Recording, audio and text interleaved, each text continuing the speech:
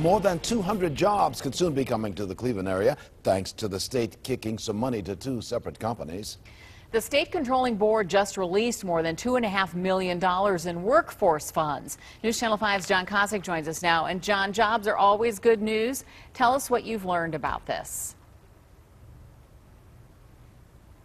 Are doing here in Northeast Ohio by providing an additional $1.5 million to Eaton Corporation to aid in the construction of their new world headquarters in Beechwood, a project that will in the end create 177 new jobs. The other $1 million that'll go to assist mobility, Access Mobility of Brecksville with their improvement plans and the creation of 30 new full-time jobs there. Now, unemployment fell in Ohio last month to 8.5%, which is the largest one-month drop in 28 years. For those looking for work, though, a job can't come soon enough. One man we spoke with has been looking for a year in construction. If he landed something, he says, he'd hire others.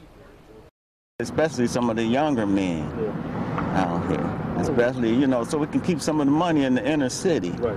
Keep them off the street. Yeah, get them off the street and teach them some trades. Well, Ohio is trending ahead of the U.S. when it comes to unemployment. The new numbers for December, though, will be out at the end of the next week, so we'll see if that trend continues. On your side, John Kosick, News Channel 5. Thank you, John. Across the country, we're getting a mixed message about the job market. U.S. employers upped their hiring in November, but they're advertising fewer jobs. The Labor Department says that means the job market has strengthened, but employers remain cautious.